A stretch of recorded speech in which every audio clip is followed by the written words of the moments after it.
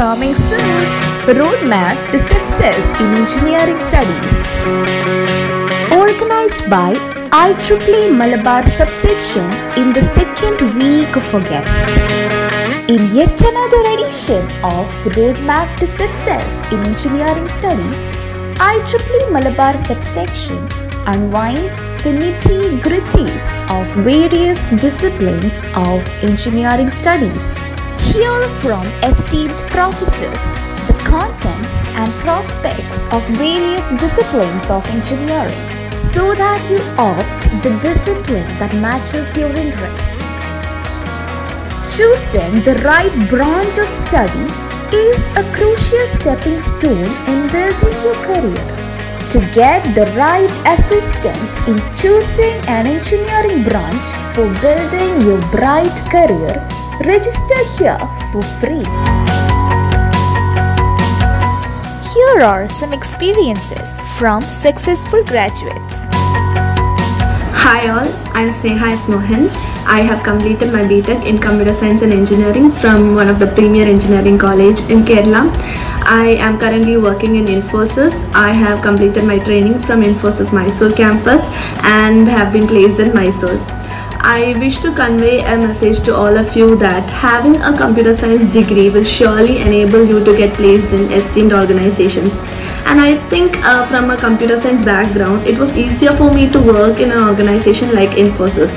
I was also an active member in some of the technical forums in my college, and I'm sure that these forums will help you to get ample opportunities to interact with the state-of-the-art technologies and gives us an edge over others when it comes to competitions for our struggle for good opportunities and to have a better career as an engineer. Thank you. Hi, my name is Abhilash and I'm a BTech graduate from the year 2019 in Electronics and Communication. I'm currently working as a software developer in a software company. So once I completed my plus 2, I had the confusion of which engineering branch should I choose. Although I was interested in programming, I wanted a mixture of hardware and software. So I ended up studying Electronics and Communication for 4 years, and in the 4th year, I attended a placement interview cell and I got a job in a software company. Thank you.